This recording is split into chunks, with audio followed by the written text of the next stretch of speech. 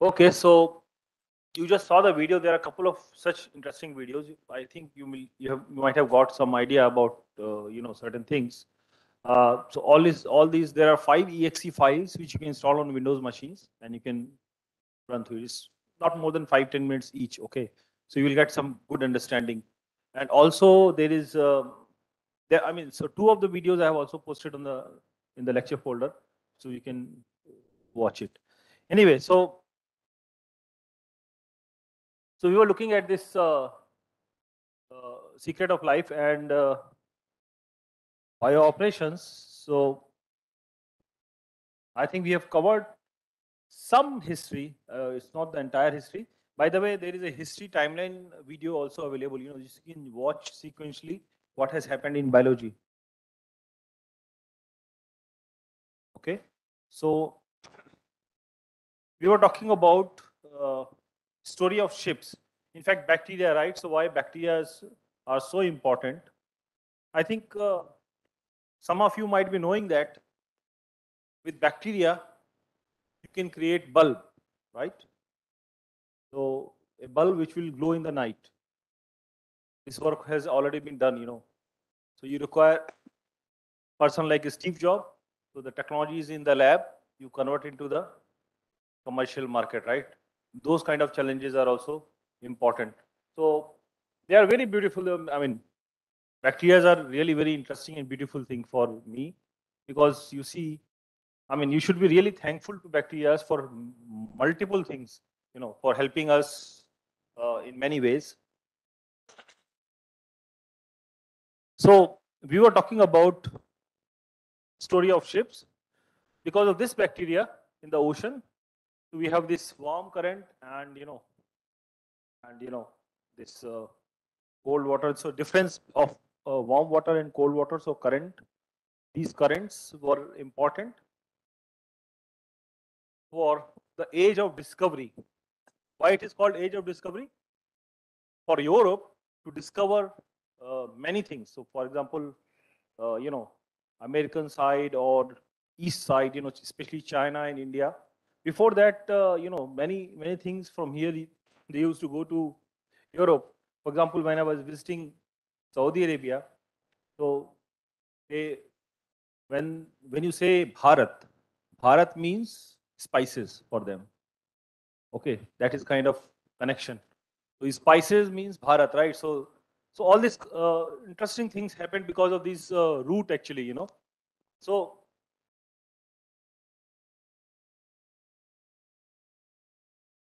one of this famous trip by uh, Charles Darwin, so his ship name was Beagle. Okay, so I mean he has traveled different from 26 to 30, 1830, 1831 to 1836, 1837 to 1843. So through these trips, he observed huge biodiversity on the planet. Okay, different kind of species, animals, plants, all kind of things. And what they used to do while doing this discovery, of course, a mix of culture. So they were also mixing with the different cultures, and they were collecting samples of different things. For example, different kind of plants and other things, and they were taking it to the ships to the Europe, right? And in fact, because of these journeys, uh, he got the idea about this famous book, which I think each of you should read. Obviously, you can get a nice copy, Origin of a Species by means of natural selection. It will give you a very good idea about biology, how it's what I would say it's a first written document about different variations. So Darwin theory of evolution is very, very important in terms of biology, right? And actually you will see that it is very close to computer science. Back at those days, we were not sure what it is, why it is happening, but now you can understand these things in the terms of computer science. Okay, so this is a very nice book which you should read. Also, there was another important observation was by Gregor Mendel. So Mendel's job was when these people used to complete the trips and those collection of plants and other things. And the Mendel job was to collect them, classify them, make notes of it, and maybe trying to grow those things in Europe. Okay. And while doing these things, actually, he did this experiment actually, of the famous P experiment, right? So you can look at this experiments in plant hybridization, where actually he first time observed that there is a hereditary nature of DNA, right? So, I mean, there is something, especially his DNA, it was not clear at that point, but there is something which goes from one generation to other generation, right?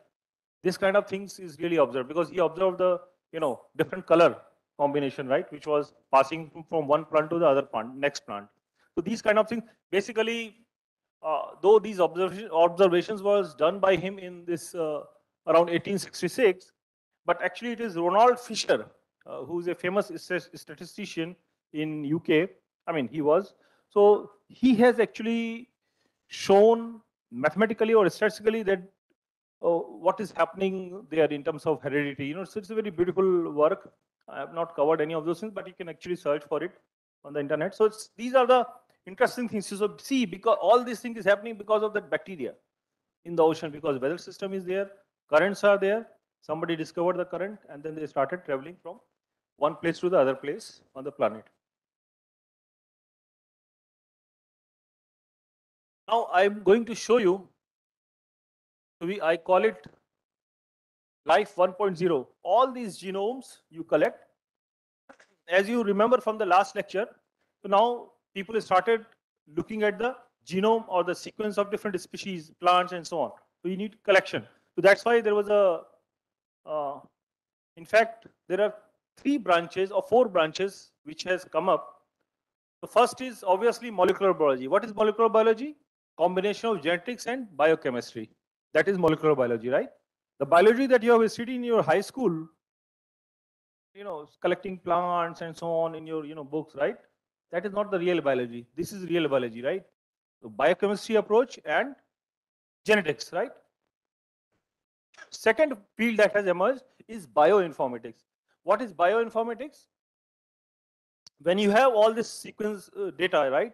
Data of proteins, data of, amino acids, or data of DNA or RNA, the collection of these genomes and so on, you require a special kind of algorithms to search for something or to store or manage this data. And that has resulted in bioinformatics. Okay, so this branch is known as bioinformatics. Now, there is another branch which is known as computational and molecular biology, or computational and systems biology rather. So actually you can do 2 parts of it. One is computational biology, another one is systems biology. What is computational biology? Suppose, so computational biology is basically you are trying to develop algorithms to understand something. For example, when we are reading the genome, what we do, we decompose into small pieces, amplify it, and then the reconstruction of that pieces, when you read it, you again reconstruct to give you the whole genome. It involves a lot of algorithms based on graph theory. Okay, so there, actually those kind of algorithms comes into picture. So people study different kind of algorithms for doing various biology, right? So that comes in computational biology. Okay, that is one branch. You can also do a lot of wonders. For example, I remember Eric Lander once, I think that video you can also find somewhere on the internet. And he mentioned that first time there was a specific kind of cancer which was observed clinically in the lab, right? So just by looking at the genome, the team of Eric Lander was able to predict more cancers, in the patients. And then when the doctor did the experiments, and then they found that yes, that is confirmed. So basically, what I'm saying that just with the help of computational approaches, you are able to predict many diseases. This is a very powerful tool, actually, really to understand, biology, or to say more about the patients. Also, people realize that, as I mentioned in the last lecture, just because of deletion of 3 letters of ACGT, you get cystic fibrosis gene. So you get cystic fibrosis disease when these 3 letters are deleted from chromosome number 7 in the human genome, right? So these kind of connections and so on are very, very common. In fact, as you know, in US there is a company 23andMe. Have you heard of 23andMe? No.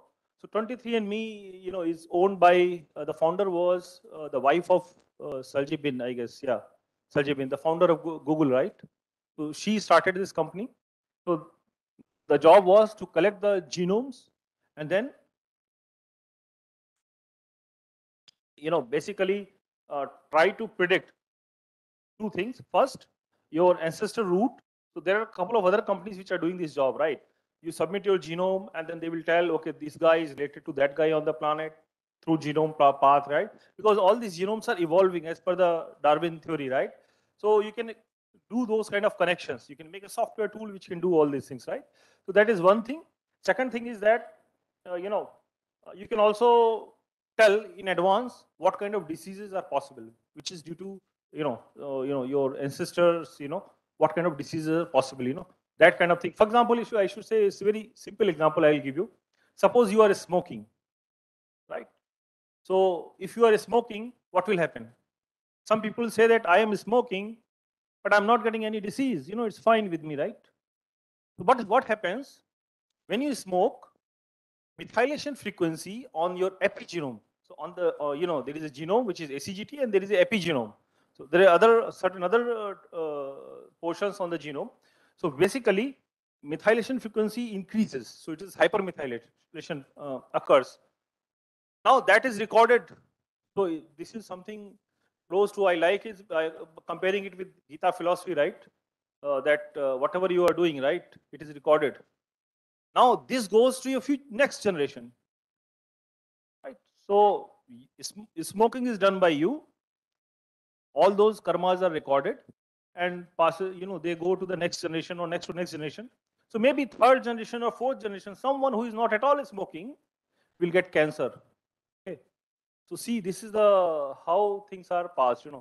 And people started looking at this kind of branch. Now it's a well-studied branch is known as epigenetics or epigenome. Okay, so epigenetics or epigenome is very, very interesting thing.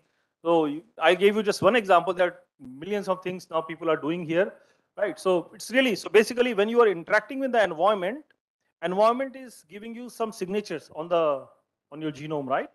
And which goes to the next generation. So that's why you see different kind of things. So someone who is businessman, so normally you see the Marwadi people in this Rajasthan, right? So they're all good businessmen because this is natural, right, for them. So that's why I think maybe you can classify, right, people according to your whatever your ancestors are doing. So okay, somebody in the family is doing this, so more nicely. I mean, of course, there may be exceptions. I'm not denying it, but more likely, they will excel in that particular field, right? So that is connected to biology. Now, so another area is systems biology. I told you about computational biology and where what we do, we look at the algorithms for doing different things. Then there is systems biology, where we look at the whole organism as in a totality. For example, we can look at all the proteins, right, and then we try to connect with them. So one protein, how it is connected to the other protein, and so on and so forth, and that results in the proteome. Now a lot of people are, so as I mentioned, so there's a human protein atlas website where you can find how many proteins humans are having and how they are connected. So you can do different kind of classification of the proteins, right? Each protein has a different biological task. So that is system zoology, system level approach. So you try to model things, right? Maybe modeling specific. Now this modeling also can be done with the help of differential equations, which is very common tool, or you can also use complex networks. The proteins forms a big network. You know that there is a one class going on complex networks, which is very, very relevant here. That is one aspect. So that is computational biology and then systems biology. Then there is another interesting field is known as synthetic biology. Synthetic biology means you can program the biology. You want a baby with high IQ, you can do that by programming, right? Or so you can modify. You want 4 years, so you can do that by programming. People have done wonderful things. I think in these slides I don't have those slides, but otherwise, you can observe that there are people who have grown human ear on the back of mouse, So they have done those kind of things. So basically you can do these things. Essentially it requires programming, obviously, because and the data is there, right? So data is there, you do the programming and then do wonderful things, right? Design wonderful things. Of course, there are some regulations, right? Uh, like whether you want to do more and more experiments on humans, it may be a difficult thing, but you can do. Things are practically possible. I mean, the only thing is that the human genome, for example, is as I mentioned, it's about 3 billion base pair, 3 into 10 to 10 raised to 8. But out of that, only 2% is the protein coding genome. You will be surprised. Another 2% is the genome of viruses which are doing infection to us all the time. Okay. So whenever there is a viral infection, that genome is copied inside our genome. Okay. So that is also a very interesting thing. So basically, because all these retroviruses, so retroviruses means their genome is made of RNA. RNA will come inside the body, right? And then the RNA will be converted into DNA, and then the DNA is inserted into your own DNA, right? So plug in, and then once it is inside our DNA, then you can make copies easily. So that is the whole process of retroviruses. I will show you a slide here how this thing happens in HIV case, and I think I have also I'm going to give links where you can see the actual video how these things are happening. Okay. So this is all about. So synthetic biology, there is another very interesting area or another very interesting discovery. I think this is people have said that this is the most disruptive thing that is ever discovered by humans, and that is CRISPR. CRISPR, I think, is the most disruptive technology, I would say, among all. So CRISPR, you can actually edit these genes easily with the CRISPR. So, so you can insert a new gene or maybe delete a function of gene, or you can switch on a gene or switch off a gene at different point. So, you can, there are people who have done experiments, not with CRISPR, but other methodologies of modifying the genes. For example, there was a patient who was not able to see because there was a lot of concentration of a specific protein inside the eyes. So what they have gone there and switched off the genes which were producing that protein, and so she started, observing things again, right? So what I'm saying that this is the way things are possible. People are doing different experiments, and there are unlimited opportunities for you to actually look at. In fact, CRISPR is also involved in data storage. Probably in one class I will talk about it, how these things are happening. And CRISPR is also accidental discovery actually. See, the beauty of all these things are accidental. So when you have good intention trying to do something, you are trying to do something, some beautiful thing, another beautiful thing will emerge. And that is how things are, right? I think Jennifer Dandua got the Nobel Prize for this, I think 2 years back or so, about discovery of the CRISPR. You can find about the, there is a lot of literature, especially videos about the discovery of CRISPR. And of course, there is controversies. Whenever there is some important thing, people say that I have discovered, and those kind of controversies will be there, right? Anyway, so that is all about it. So basically, now I am going to show you. So you got these important branches, right? Computational biology. What is computational biology? Systems biology. What is systems biology or computational systems biology, right? Synthetic biology. In fact, we have offered a course on synthetic biology here twice. So that is also there. We have also offered a course on computational system biology here. That is also there. We have also offered a course on bioinformatics. By the way, these days, yes.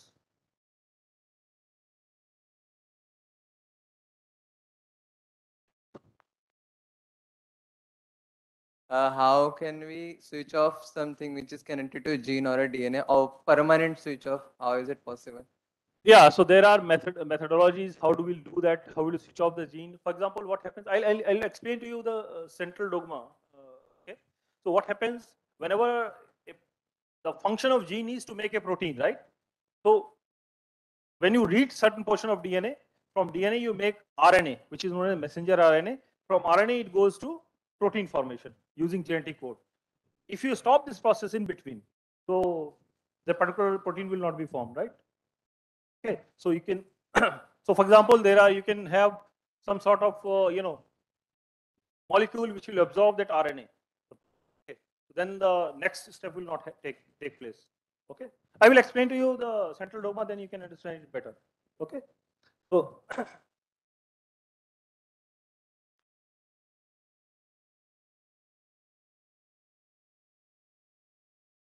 so let me show you. Okay, so how many bacterial genomes? I think this is an old slide. Up till 2014, we have sequenced these many bacterial genomes. Now you see, this data is in front of you is a gold mine for business. So, for example, you see there are, Anu Acharya. She's co-founder. I mean, founder of one company, uh, Genome Patri. So what they do is, in marriage, you make Janam Patri, right? So she's matching Genome Patri. So that before marriage, you can actually see, to decide, I mean, that whether you should marry or not, because, what are the chances of getting disease in the child, right? You can minimize those chances, right? So this is a beautiful business, right? I mean, if you want to test right now, you can go to this website. She is in Hyderabad. I mean, that you can find Genome Patri. Send your DNA. DNA you can, from your saliva or anything, or maybe blood sample or whatever, you send it and they will give you the data. And of course, they will, so if both the person, boy and girl should send it, and then they will test and they can say that, this is a good match or bad match, right? So that they are doing right now. So it's a very good business, right? So plenty of business opportunities here.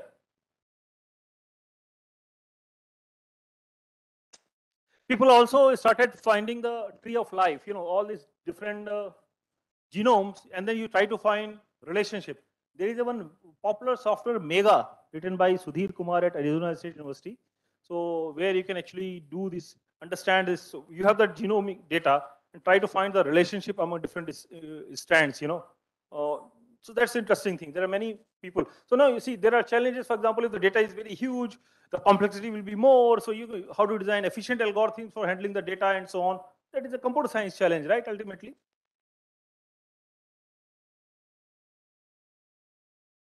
This is evolution of gene families in ancient, from the beginning. Now, this is a very nice book. If you want to, it's a very small book. If you want to understand computational genomics, and I will show you now the basically a demo at NCBI website, NIH, National Institute of Health. These numbers are nothing but accession numbers, just like each book has an accession number. So whenever you sequence any genome, you assign an accession number and it's stored into the data. So you can search using this accession number in the database. So let me show you.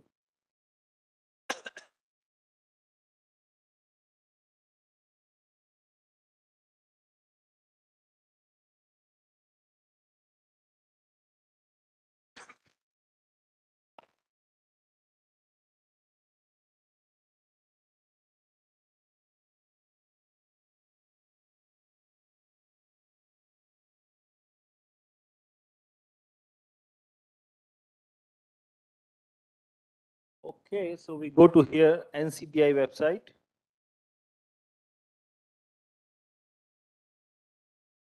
Okay, there all kind of data is available here. I'm going to show you nucleotides, and I'm going to give the accession number here, right? NC underscore 001802. Search for it.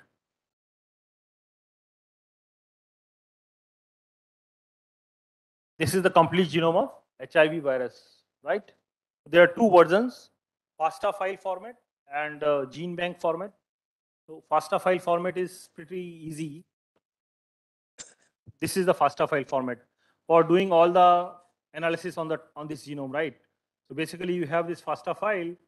There is a first line is a kind of header, and after that, the whole data is there.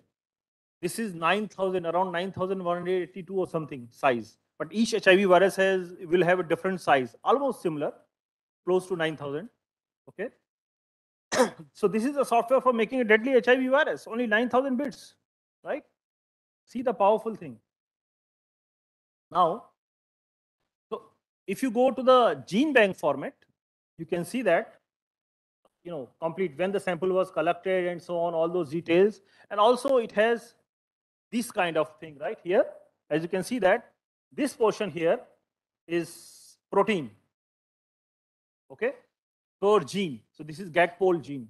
So in HIV virus, the size of HIV virus is around 9,000 ACGT, and out of that we have around 9 genes, only 9 genes, and it makes approximately 45 to 50 proteins. And all this machinery is enough to make you really sick. Okay, so HIV virus, once there is infection inside your body, it will try to replicate. Normally, what happens? Why HIV is more deadly? Because in our human body, there are two special kind of cells, T cells and B cells, which actually constitute the immune system. They are part of immune system, and HIV virus actually infects T cell. So when you are actually infecting the machine, right? I mean that the core, right? So then what will happen? There will be a problem, right? So your response, immune response will be slow towards the infection, and more complex things will happen. By the way, see the beauty of biology. There are few people who will never get sick because of HIV. Can anyone tell me why? No matter how much infection you give. Hmm? Huh? After the infection, the immune system is ready till that state that it can counter it. No, I'm saying it's not about infection. There are some people on this planet, you infect that person with say HIV virus injection, then also they will not get infection. That is where the beauty of biology lies, right? So what happens when I will show you again, the video is there, maybe you can watch. Whenever HIV virus enters inside our body, it is try to find a receptor. The receptor is made of a protein on the wall, on the whole structure of the HIV virus. At the top, there is a structure made of protein. HIV virus will try to attack that receptor. Some people don't have that receptor on T cell, so they will never get an infection, right?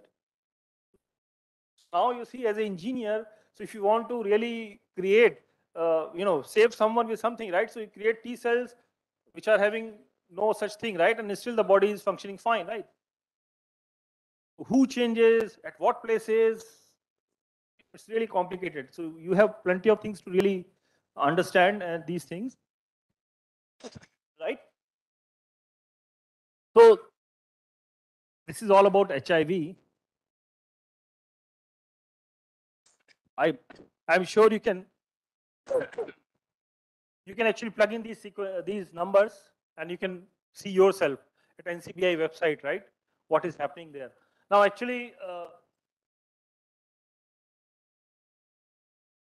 so this is again a picture of major events in the biology. Now I'm going to tell you something about central dogma. So actually the entire biology, if you really want to understand biology, there is only one thing you need to understand, and that is central dogma of biology. What is central dogma? It says that information is there in DNA. From DNA, you get messenger RNA. So this information is passed into the RNA molecule. DNA molecule converts into an RNA molecule.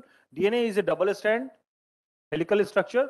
From that, you get RNA molecule, which is messenger RNA. From RNA, using a map, which is a genetic or purely mathematical business, you get a amino acid sequence, and that amino acid sequence will fold into secondary or tertiary structure of a protein. And then the bunch of proteins, they clump together to form a higher structure and for doing the specific biological function. So entire biology moves around this central dogma. This is the very, very central thing, right? I think every day I can give a lecture on central dogma, it will be different. So much information is there. Okay. So first I will give you the top view, then I will go a little bit more details, and then you see more details and so on. Right. So you see what happens from DNA to RNA and RNA to protein. This is the common belief, something around 60s and 70s. After that, people discovered there's a double loan of RNA. That RNA, you know, in making the protein, that is one task, but there are other tasks. It can also act as a catalyst for doing other biological function. And this discovery by Thomas Sheff led to a Nobel Prize. It's a simple observation, I mean, obviously, but it's a very basic understanding. If you can, and by the way, you should know that most of the great discoveries in biology is done by people who are outside the domain of biology, right? Because what happens, you get different, perspective about things. Many physicists have contributed a lot, and mathematicians also. Eric Lander is a mathematician. Because of him, I would say that the whole thing has changed, right? So now, so this is a very famous picture. So we have inside cell, there are genome. So there is a chromosome. You unwind it. There is a double helical DNA structure, and then there is a, you can take that. So what happens? Another very interesting thing. So it's not that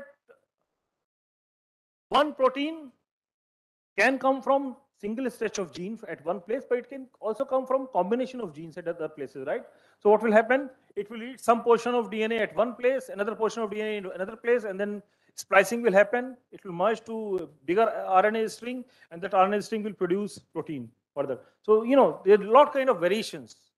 So essentially, this is a ultimate beautiful machine or software, I would say. Your DNA is a ultimate software for making you who you are, right? It can decide about what kind of color of your eye, what is the size of your ear, everything is there, right? It's inside your genome. This is something really interesting. So mathematically, what happens? This is in 1968. From DNA to RNA is converted through a process known as transcription. Okay? And then from RNA to protein, translation. So what is exactly what is happening here?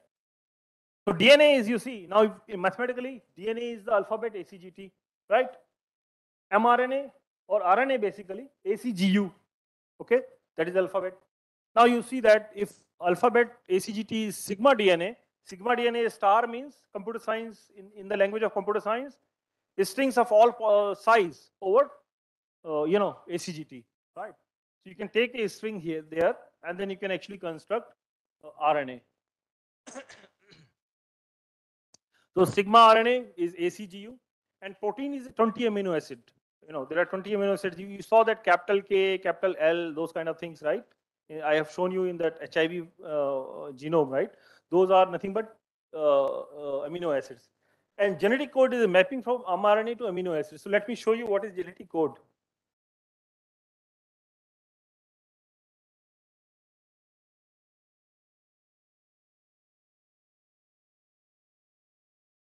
It's a beautiful thing, actually, you see.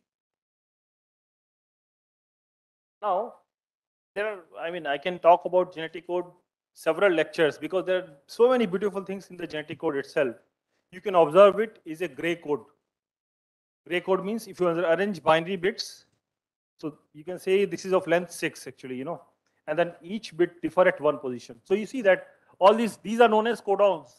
UUU and UUC, there is only 1 bit difference, right?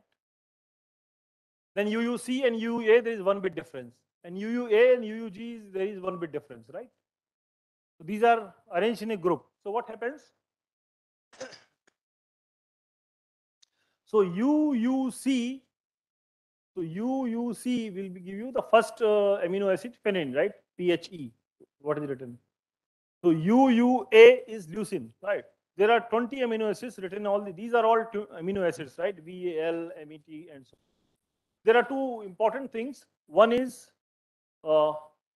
start codon and stop codon. So there are two important things: start codon and stop codon. So those three are stop codons. UAA, UAG, UGA. So whenever you are looking for a protein or gene, so there is a start codon. There are 3 bits fixed from where formation of RNA starts, and it ends at any of these 3 positions. Okay, that's how the RNA is produced, right? So So I think I would like to give you as an exercise. Of course, in that EXE, you can actually watch, actually you can do the experiments. You can do the exercise basically. Take the string and convert amino acid, right, by hand, so you will understand. So I would invite you to do that experiment, right? By the way, but otherwise, so if there is a string of ACGT, right? So in that string of ACGT, wherever there is a start codon, from there formation of RNA will start. Okay, and so wherever there is ends, so you separate out that RNA string, and then from that RNA string is known as mRNA because it is containing message for making protein. Okay, and that RNA is converted into sequence of amino acid using this table. This is known as genetic code, right? So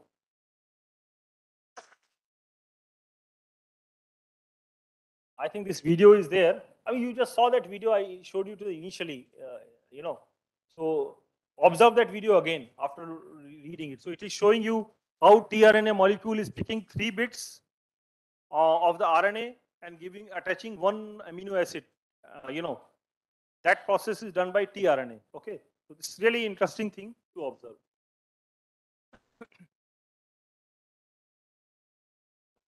But anyway, now let me show you a very specific example of HIV.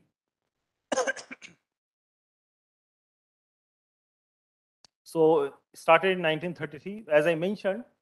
So these microbes are eco-friendly, right, to some system, and when they switch the species, they become dangerous. So initially there was SIV. Finally, there was this. There was one person actually, one gay man, who was, so the first cluster of cases of there are why these two diseases, right? Pneumonia and this sarcoma occurred in a gay man. So what happens when HIV virus infects T cells, basically, right? So the immune system is what happens? Goes down, right? So if immune system goes down, what is known as opportunistic infection happens. There are other diseases that may happen because the immune system is down, right? So other viruses which are always attacking inside our body, they will be active, right? And so other diseases will start popping up. Okay, so that was happening to one person, and this guy was actually traveling. I mean, he was a flight attendant. I mean, I think on YouTube you can find this beautiful origin of HIV, how it started.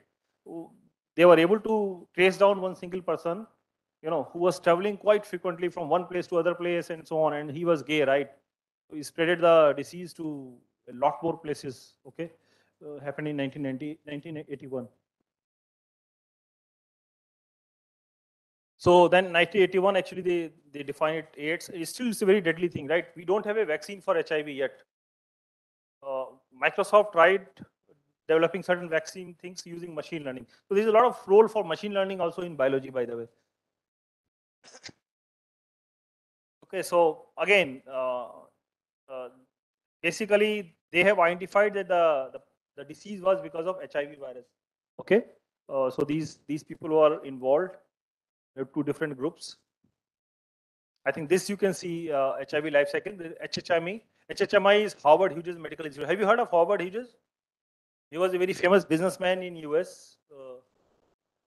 Okay, and even he has helped the US government in getting the, I guess, a ship from the ocean. It was really difficult task to do at that one point of time. I think so. Towards his end, end of his life, he gave all his wealth to create this institute, Howard Hughes Medical Institute. Very important institute actually, and a lot of great discoveries are happening here. So this is the structure of HIV. See that. So normally the structure of the virus, so basically the structure of virus is also very beautiful mathematically. It's very optimized structure, right? And it has a lot more connections with group theory. If you sometime one can talk about a lot about group theory, how that is playing a very important role in the viral formation. Okay, and then these are the RNA molecules, and these RNA molecules. So basically, this is the RNA genome, right? And then from RNA genome, so let me show you. So basically, these are the receptors. Okay, they are known as chemokine receptors, and they actually attach to the basically. So these are the receptor, by the way. They attach. You see, look at this. So, sorry, CD4. Okay, so this is the T cell thing. You see, so co-receptor is there on the T cell. This is the T cell, and this is the genome of the T cell. So this blue one is the genome of the T cell, and the yellow one is the infection. So something that went inside in the host cell by attaching their, fusion of HIV to the host cell surface. Then this matrix is released, or this is known as capsid, and from there, when RNA strand is outside, basically reverse transcript, so the viral RNA is converted into DNA. Okay, because these are known as retroviruses. So DNA is created, and then there is DNA is fused here in the actual DNA, and then lot more replication starts. This central dogma process will start to make proteins. Okay, and so that will give you new viral, or they call it new viral RNA, and then finally new virus, right? The mature virion. So this is really a nice. The video is available. You will understand it much better way, right? So please do watch that video. So I just I have shown you this picture. By the way, there is a nice book, Calculating the Secrets of Life by Eric Lander, Michael S. Waterman. You can read this book. I think that's all. Now, probably next time, I'm going to talk about certain bio operations. In more details, I'll show you the experiments. By the way, you can extract your DNA. If you want to extract your DNA, how many of you are interested in looking at your DNA? Very good. You can do it at your hostel. What you require? Rubbing alcohol. No. Rubbing alcohol. Not that alcohol. I mean, that is also fine, but rubbing alcohol, and which you can get on any medicine shop. Soap, detergent, right? And the source. Maybe strawberry is a very rich source. I mean, you can take a strawberry, banana, or any other thing to create to extract the DNA from that, or you can take your cheek cell. Okay, and it's just a very easy experiment. You can see on YouTube there are plenty of people who have extracted the DNA, and you can see the white stuff which you can extract from these things, right? So you can actually see the DNA. So this is some simple experiment. I would like you to do that, right? I mean, on YouTube you can find a video where you can see how to extract the DNA. Then you will get more feeling. Okay, this is the DNA we are talking about. Data is going to be stored in that kind of DNA, right? Fine. So thank you. So we'll see you in the next class then.